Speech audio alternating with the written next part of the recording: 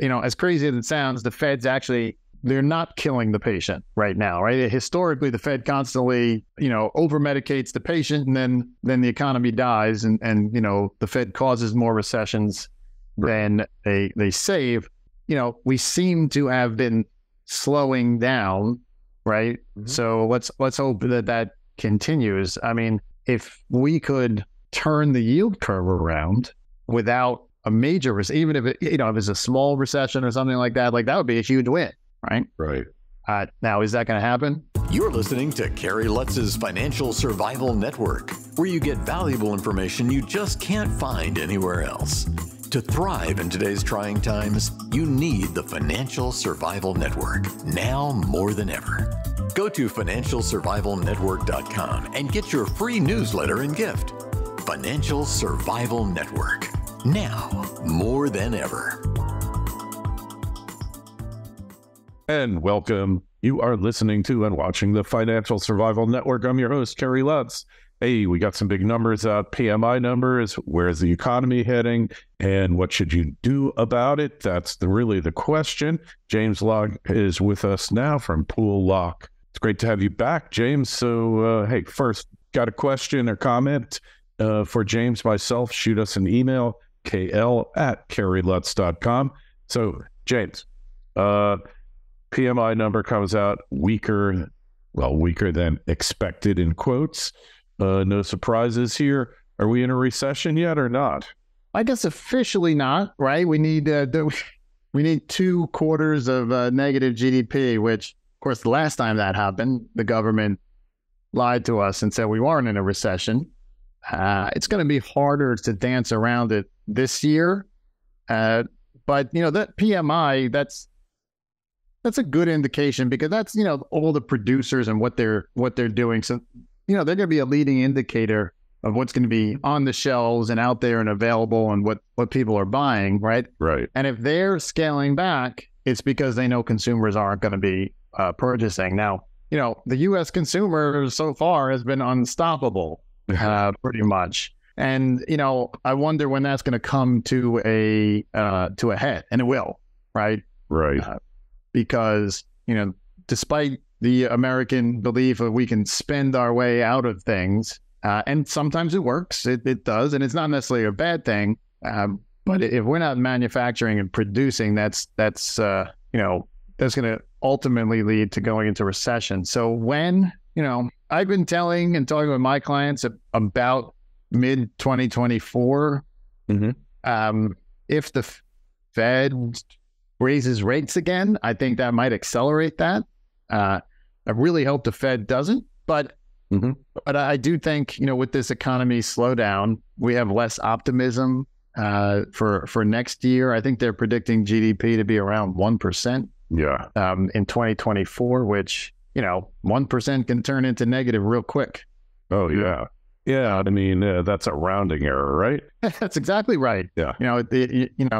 It's funny you say that, because they all the time revise numbers down, the next month and then, previous months. And that just kind of gets swept under the rug a lot of times. And, sometimes that the devil's in the details, right? When they start revising numbers down, then it's indicating, hey, there's problems.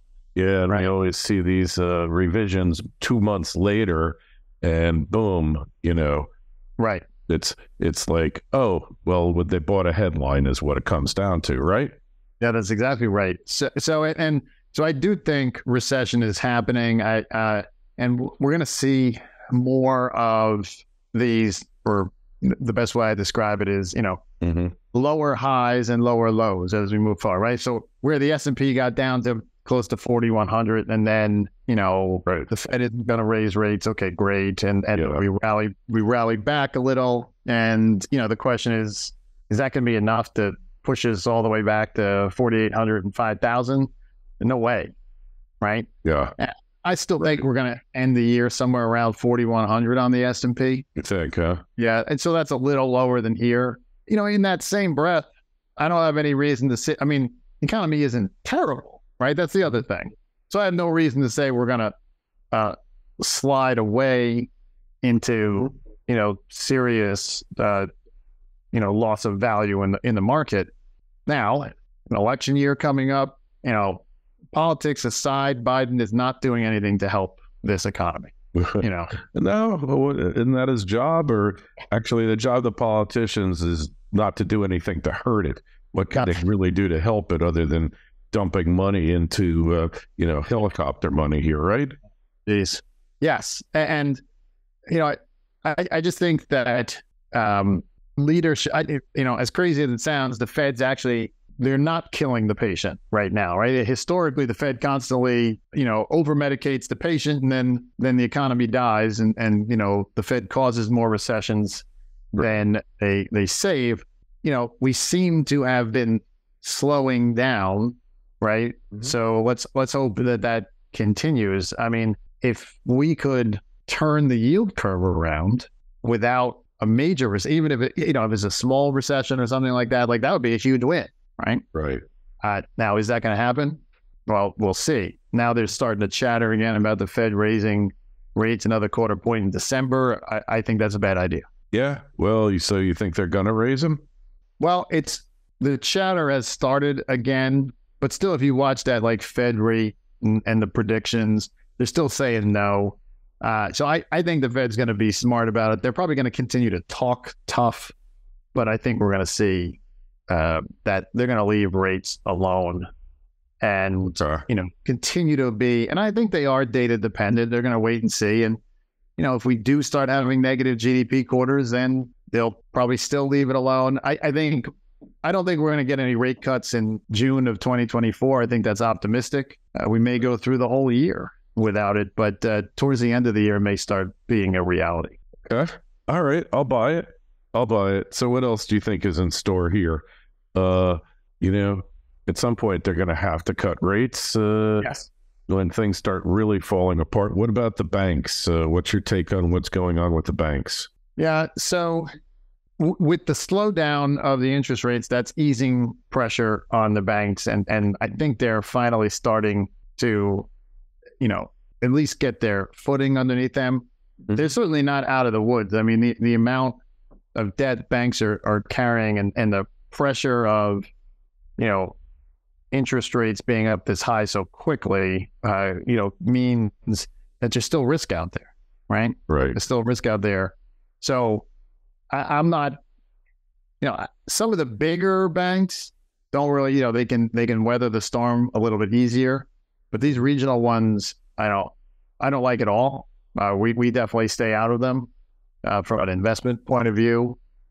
I don't want to, because that could pop up at any time. If there's some sort of all we need is war in Israel to get out of control in some way, and then we start having economic repercussions from it, and that puts pressure on the banking system. So there's all kinds of holes that can pop up in our boat, and we already have a weak banking system. So we do. Right now, I'm not. I don't want to go and say I'm anti-bank stocks and things like that, but we're not adding to any positions or doing anything with regional banks. Okay. Some of the larger ones, we'll hold some positions. All right. So oil, $100 a barrel oil, it guarantees a recession, doesn't it? Yes, it does. I think there's too much chaos in the Middle East. I'd be surprised if oil doesn't hit $100 a barrel. It's a little bit of a crystal ball kind of look and feel. Yeah. But I don't think it's too risky a speculation at this point, right? No, and I'm with you. I mean, it could hit 100 a barrel, and then this is all these fine lines. When it gets up there, what kind of recession are we talking about? What kind of chaos is going on in the Middle East? Are oil producers cutting off their nose despite their face a little? Money lust for oil only goes so far. Are we doing things internally in the U.S. to, produce our own energy? And this goes back to, government policy, and Biden is not the best.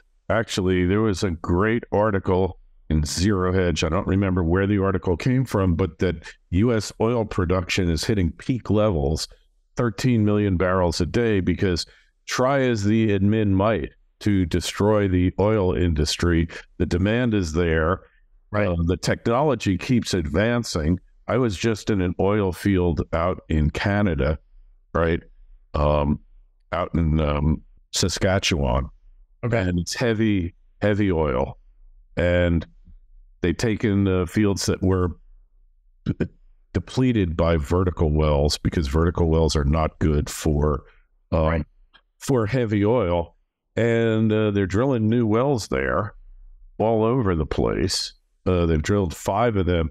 I mean, this company, if it's $100 barrel oil, they're going to cash in. They're just going to be printing money. And their costs keep going down too, James, because they've taken this depleted field with a lot of capital investment there, and they've done the 3D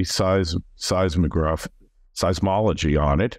And, like, small company, but it's a micro cap, could turn into a medium-sized producer in the not-too-distant future. I'm not pushing this. All I'm saying is this is a field that was given up for dead, went through bankruptcies and everything else, and now it's an extremely profitable field. And that's exactly what's happening in the Permian Basin. So 13 million barrels a day, and that's with the admin pushing against it. Imagine if it was like the last administration, which was drill, baby, drill. We'd need 15 million, and OPEC would be a non-entity, right? That's the thing, is this is why I don't understand why people can't see that. Like, making OPEC a non-entity, or not as important as it is like, it's the best thing we could do as a country. And it's not, we're never going to be we use so much oil, energy, right? It's not like we're never going to be importing oil, but we're exporting. Yeah. Well, I mean, that's the thing. The whole world needs it now. And the more we can do and the more we control that, the better. I mean, we're starting to see all of these, on a much smaller level. We're starting to see all these kind of what I'll call, private investment into land drilling and all this sort of stuff. Now, when I put my fiduciary financial advisor hat on, I'm never a big fan about illiquid investments. But when they're talking about the natural gas and oil, like you said, you mentioned something, you just kind of breezed over it, but technology is huge, right? Oh my God. Yeah. Like, I watched them, the roughnecks on the field doing their thing, and, the way they monitor it. And there's even more innovations coming where you can you can treat this heavy oil with certain chemicals and turn it into light, sweet oil. Yeah. It'd be huge. Yeah. I mean, there's so much heavy oil around, a lot of which isn't really desirable in the scheme of it. So, hey, $100 barrel oil, for sure. Certainly with the hostility of our government against oil, a real possibility. So, hey, what about student loan debt? It doesn't seem to have made a big impact. The fact that people now you have to pay your student loans, even though you got away without paying them for nearly 3 years. I mean, hey, talk about a vacation here, a moratorium, right? That's right. Yeah, and it's a great time to be a debtor. It's a great time to be a saver, right? As well. Yeah. But you're right. That the student loan debt, that's going to be something that's going to take a long time to kind of have an effect, because people will start paying and stop spending on anything. It's going to continue to slow down the economy, which is where I was saying, hey, we hope the Fed doesn't push too much, because a lot of these things take months, 6, 12, 18 months to really have an effect, on us. And when you start talking about, these debt repayments being forced, and, it's a mixed bag, right? Like, well, you took the loan out, for a reason. You should repay it, go out and get a job that can allow you to repay it. Mm-hmm. That makes sense. But we don't want to, you don't want it to be too much so that it's stifling, but that's definitely going to have an effect. We're going to see that continue to affect the thing. Now, again, the administration continues to fight to try just make that disappear. And that just doesn't make any sense either to make it disappear. We need to make education affordable for people. That's the bottom line. Like absolutely, because that's how you make our future better, right? Is when we put educated people back into the workforce. Smarter people, means that we can turn things that were previously garbage thrown on the side into usable energy, right? And that all comes from research and development and having the right people doing things. And, we want smart workers to be out there. Exactly. One or two other points. So you mentioned in the pre-notes here about pretty much homeowners being locked in to their low rate mortgages. I can relate to that. Hey, so what of that? What's going to take to get people out of your home to downsize when it costs you more to downsize than it does to upsize here, right? It's not. It's going to stay that way. And you even said, you even commented like, you're not moving, and I'm not suggesting you're moving, but it does more than just lock you into your home, which may not be a bad thing because you're paying this rate, so you're not going to sell your home. So it shrinks the available market size out there. Mm-hmm. Home prices are remaining high. So we're stopping first-time home buyers from coming in to the market as well. And it also does things like I'm here in Wilmington, Delaware, right? If there's a job in St. Louis, right, and I have to up and move, and it's going to cost me a ton to sell here, move there, I may not take that job in St. Louis, right? So it's, again, like, as crazy as it sounds, people not willing to sell their homes can actually affect the economy down the line as well. And all these things are interconnected, right? It's not any one piece, right? So we need that. Not that we need it, but at some point we have to get interest rates down a little for mortgages to come down a little. And what we might find is home prices may not drop, but we might find home prices remaining flat for a decade. All right. I can relate to that. All right. Any other comments you want to make, James, about the state of things before we call it a day? Yeah, listen, the world isn't coming to an end, right? But there are concerns out there. There are black swan events out there that are possible. You always got to, keep yourself protected. We always stay income focused and, making sure that needs are met. And from guaranteed things and things that are predictable. There's no reason to take risk just for risk's sake. Take risk for reward's sake. Right. And, okay. Just keep focused. So we'll see what happens by the end of the year. We like that. All right, James. Hey, appreciate you coming on. Got a question for me or James? KL@kerrylutz.com, poollock.com. And hey, while you're at the site, financialsurvivalnetwork.com, make sure you sign up for your free newsletter. James, always a pleasure. Thanks for stopping by. Thank you. Thanks for listening to Kerry Lutz's Financial Survival Network, your solution to today's trying times. For the latest, go to financialsurvivalnetwork.com. Financial Survival Network, now more than ever.